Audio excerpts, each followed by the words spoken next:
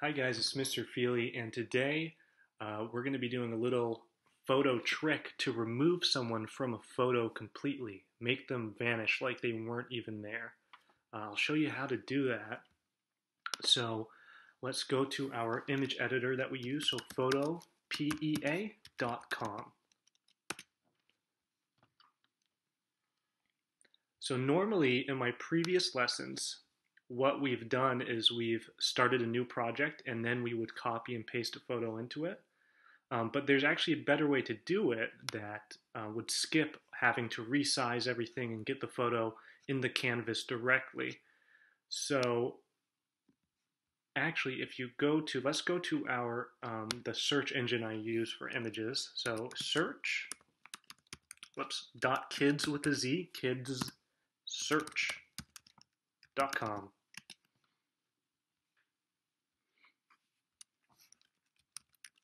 So we'll type in landscape.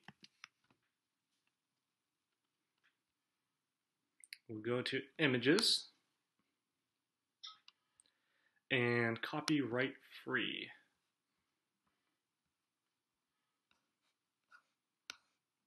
If you scroll down right here, this guy's sitting right by the water. We're going to pick him. So let us right click this image and we're going to go down to not copy image, but copy image address. So the one right below copy image. I'm going to click that. Now we're going to go back to our photo editor. We're going to go to File and Open More, and then Open from URL. We're going to paste in that image address that we just copied. Paste that in, and we're going to hit OK. And there you go. It's perfectly in there. You don't have to resize it. So what do I mean by making someone vanish? Well, I'll show you. So let's zoom in on this guy right here. So we have our zoom tool, and remember you can just, if you have the plus sign on for it, every time you tap it, it's going to zoom in a little bit, and if you have the minus sign, it will zoom out. But of course what you can also do, remember in a previous lesson, you can just hold down on the magnifying glass, and just while you're holding down on it, you can just kind of use one of your fingers to scroll left and right, and it will scroll in to where the magnifying glass is. So I'm going to zoom in, and there's this really cool tool, and let me find it here. Let me move this a little bit. So, it's not under there. It must be. Mr. Feely's got to find the tool. Here we go. So it's under your paintbrush. If you hold down your paintbrush, it will bring up this menu. And you'll see something called a clone tool. Go ahead and click that.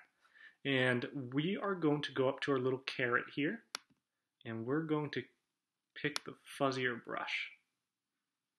So the cool thing about the clone tool is that you can select a piece of your image and you can paint that piece over the thing you want to paint. So what do I mean by that? Well, if you hold down Alt, so the Alt key, it's Alt or Option, that's what it's called. It should be in the bottom left of your keyboard. So go ahead and find that. So hold that down, and you'll notice your brush turns into you see a little cross. So if you go ahead and hold down Alt, and then you click once. Okay, so now you'll see if I begin painting over it, so if I press click again and I just start dragging my brush, what it's doing is it's duplicating what the cross is going over. So you see the cross is to the right there?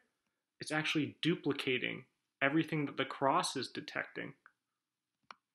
And so you can keep on selecting areas that are close to where this person is.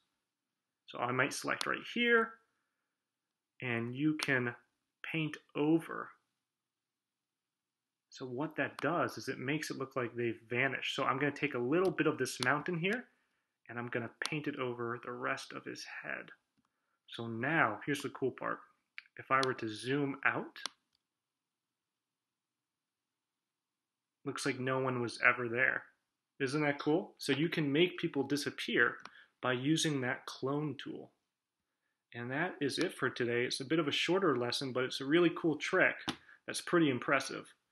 All right, so see you guys later.